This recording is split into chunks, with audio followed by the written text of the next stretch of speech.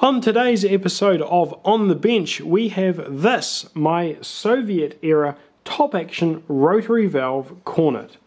These are the stamps and the markings on the bell. I can't tell you what any of them mean. Presumably one's a serial number, no idea. But what you can see is the way that they put the bells, the different parts of the bell together. So originally the stem would have been one part of the bell, and the bell flare would have been a separate part.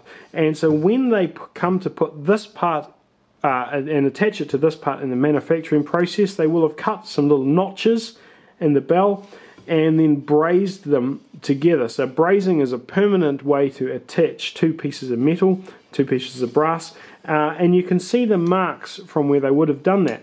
Now, if you have ever seen something like, say, the Myrophone video on how they make tubas, you'll see the notches that they put in. They put a notch every, centimetre or so. It's well notched. Whereas with this, I can see 3, maybe 4 notches. And they're not evenly spaced either. So it's the way that they've put this together is just the bare minimum. I don't know if that has any tonal effect on the instrument. I suspect the level of instrument that this is, the tonal effect would have been, minimal at best, but certainly something quite interesting. We can also see the same brazed seam with the notches in it along the part of the crook that leads to the bell section. There is also these markings up here. I don't know what they are from or for. They look a little bit interesting, but yeah, I don't know if that was just part of the manufacturing process. We've got some nice detailing on the edges of the tuning slides here. That's something that you often see on musical instruments, but it's one of the key differences between expensive instruments and cheaper instruments is this unnecessary, unstructural detailing that you see. And then in this case, it's just a couple of little lines that have been put in.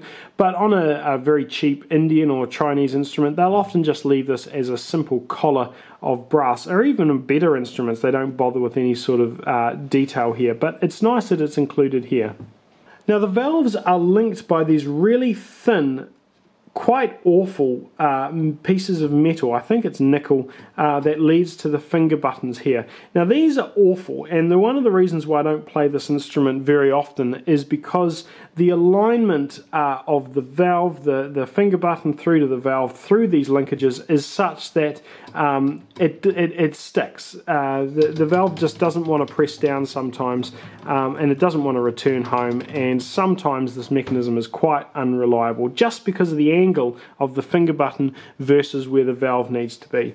So you sort of tend to bend these to try and get it to work more often than not, but it's still pretty unreliable. When you push these valves down, they rotate along this axis here. So even though the valve stays straight up and down, the path of this is offset. So when you push the valve down, it actually follows a bit of a sideways curved trajectory because this part pivots around this axle here. It's not very much, but it's just an element of how this is built, that these valves, the finger buttons parts sort of rotate as you press them down. We've got this weird orange color on the top here. I don't know what sort of material that is.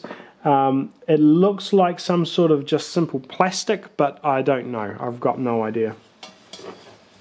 So that is a look at my Soviet-era top-action rotary valve Cornet. Thank you for watching.